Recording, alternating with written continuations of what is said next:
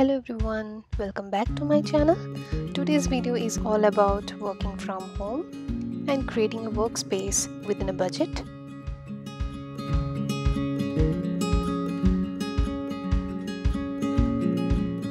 Working from home can be really interesting.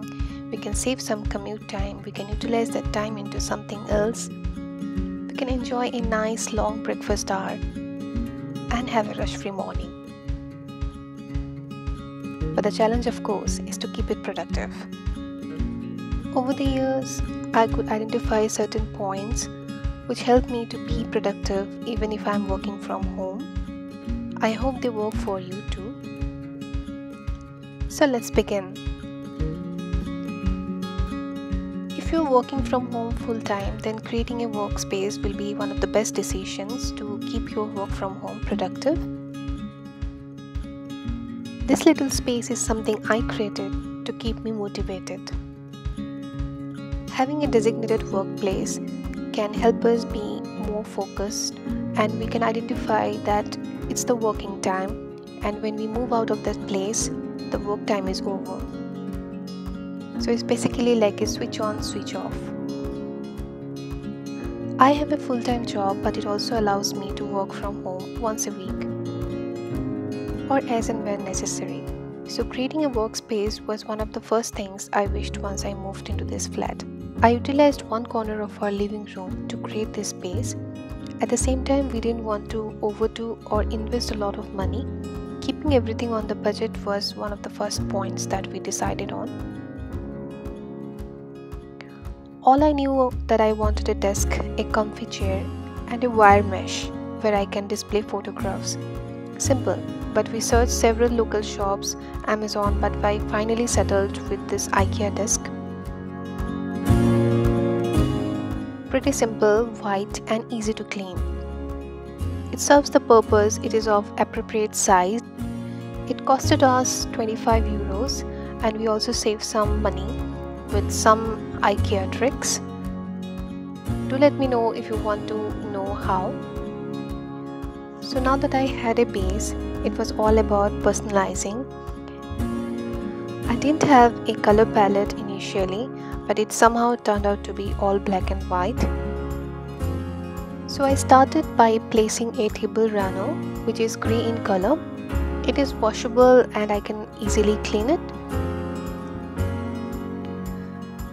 From the left on the table, I have a table lamp, which is again black, a diffuser, a pen stand and a water bottle. I have kept the switch accessible by sticking a wire holder under the runner, with the space to be clutter free, but at the same time it should be functional.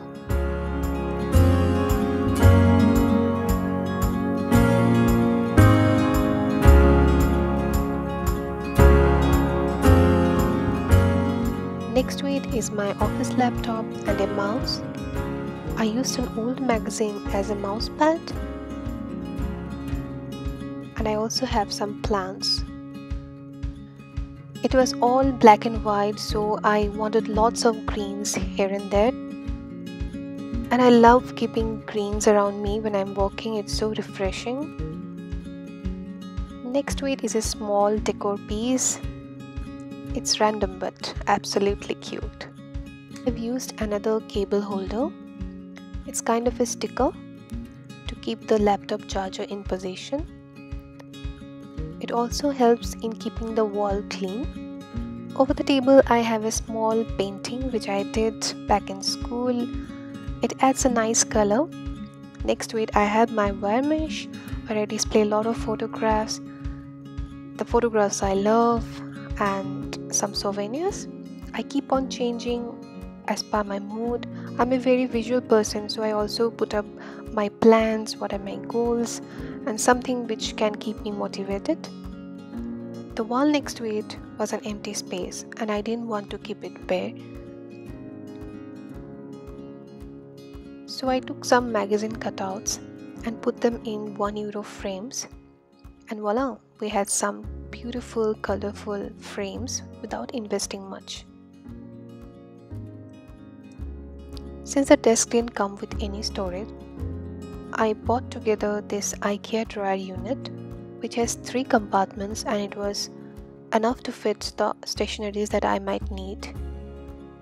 Very cheap, it was around 10 euros or 9.99 something. On top of that, I have kept a plant. I love taking care of it and watch it grow.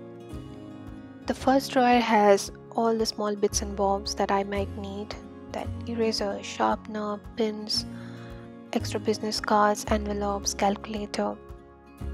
The second drawer has all my extra notebooks. This is the file I use for keeping all the incoming mails and envelopes. And the last drawer has extra headphones, some notebooks. That's all. Next to it, I keep my laptop bag and a small laptop table.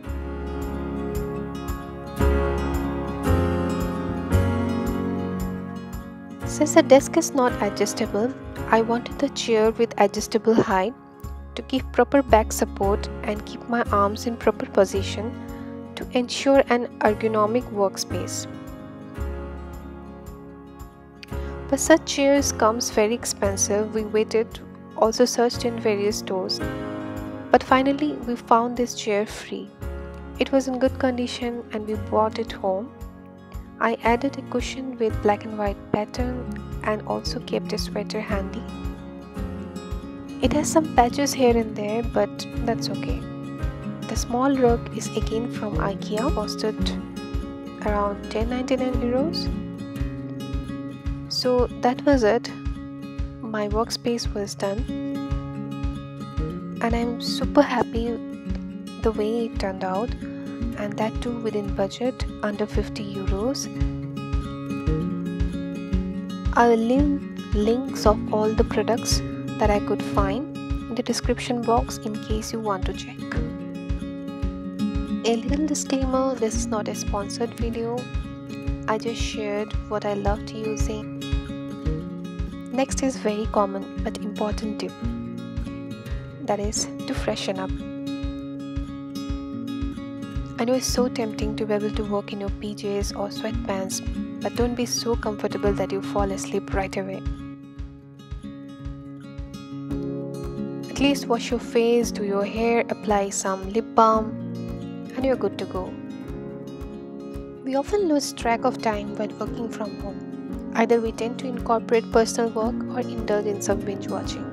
Allocating time for every task can help us be on schedule and not extend our work hour to personal evening time. Do it on the night before or the first thing in the morning. But having a structure for the day will always help us from being over anxious.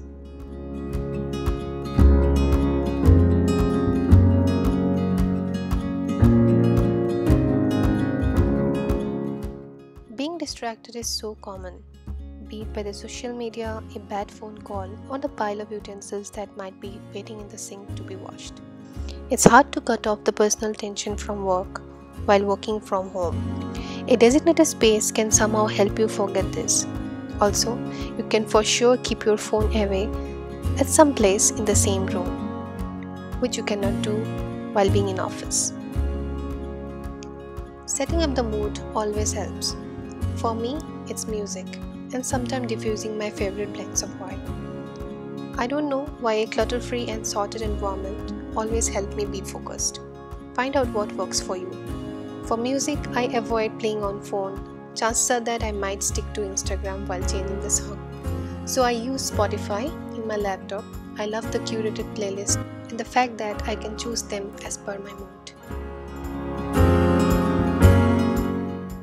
Taking a break is equally important, whether it's for a glass of water or stretching your arms and legs and give some rest to your eyes. I often get bored by the fact that I cannot see the outside sky or plants, so I go out maybe just in the backyard, sometimes just sit in front of it and walk.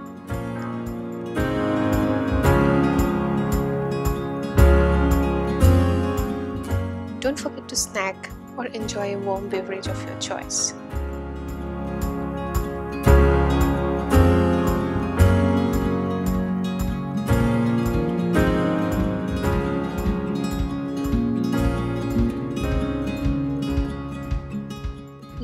but extremely important, keeping the correct posture. Walking from sofa or bed is so tempting, but that can severely affect our posture and can lead to back and wrist issues. I am still a victim of this.